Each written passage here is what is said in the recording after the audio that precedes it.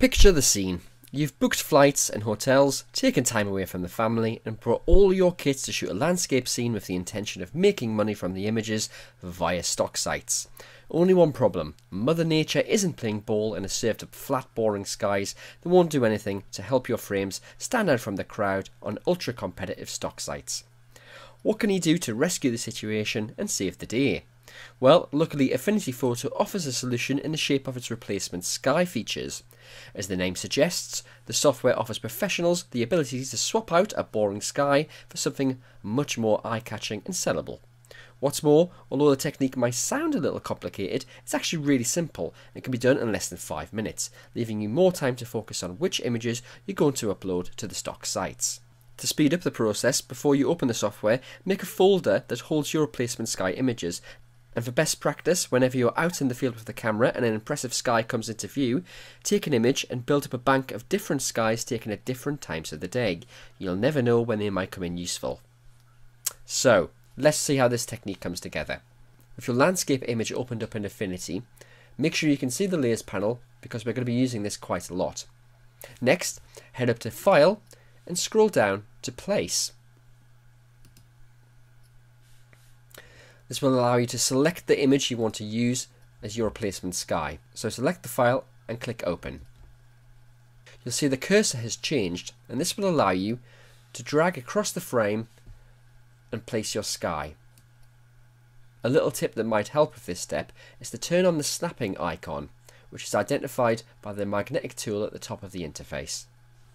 I'm just going to line up my sky roughly with the horizon in the landscape scene.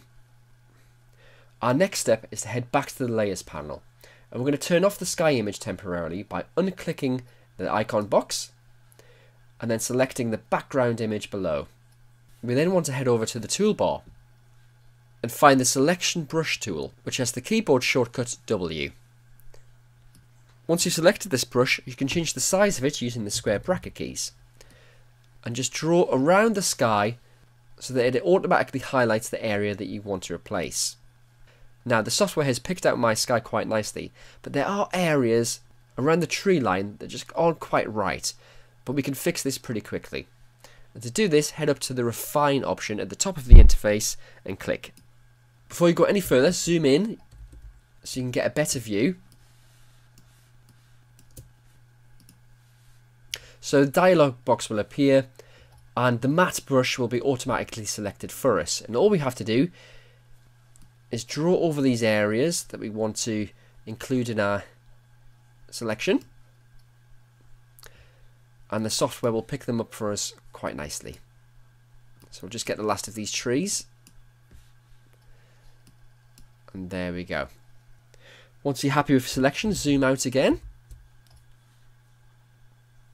Once you're ready to move on, go back to the dialog box and just click Apply. So there we go, we have our flat boring sky selected, and all we need to do is head back to the layers panel and turn on our new sky by clicking the box. Now you'll notice the sky is spilled over, and we don't want this part included in the final image, of course, but all we have to do is head to the layers panel, find the mask icon, which is identified by a circle within a square, click on it, and there we go. Of course, the new sky might not immediately fit in with the scene, but this can be fixed with some tonal blending.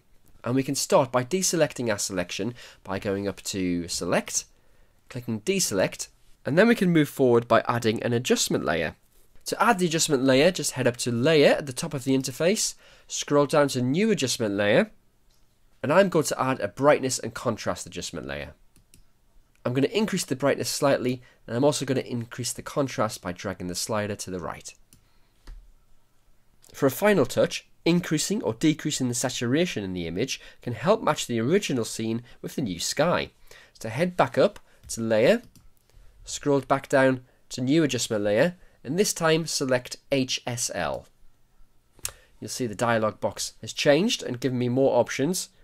And I'm actually going to increase the saturation because this is quite a vivid scene. So I'm going to drag the slider to the right. There we go. Finally, once you're happy with all the edits, head up to File, Export, and you can save the file in your chosen format. So there we go, that's how you replace a sky in your landscape scene. I hope you've enjoyed this tutorial, and I'll see you next time.